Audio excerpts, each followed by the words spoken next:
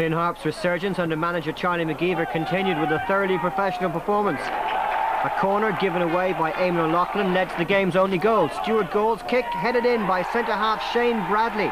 His first goal for his hometown club. UCD defence giving him the freedom of the 6-yard box. Once ahead, Finn Harps controlled the game and made the better chances. Donald O'Brien going close with that volley. Fitzgerald's corner gave Palmer a free header. Should have done better, went down on his report. Harps should have doubled their advantage early in the second half. Dave Dowling's great run set up James Mulligan. But O'Loughlin's defending prevented a clean strike on goal and the chance went a begging. But there was never any doubt about who would reach the semi-finals, such was the gulf between the sides. Excellent work by Jonathan Minnick set up another chance for the Donegal side.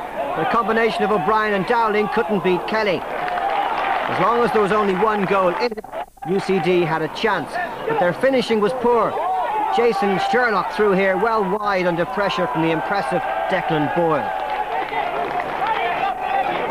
Indeed, the entire Finn Harps side contributed to this fine win, and John Gerard McGettigan set up Mulligan in the closing minutes, but having engineered the opening, his shot was just inches too high.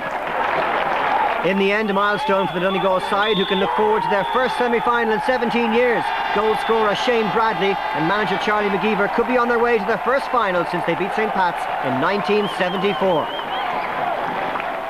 So Cork City and Finn Harps through to the semi-finals, along with Athlone or Longford and St. Pat's or Shelbourne.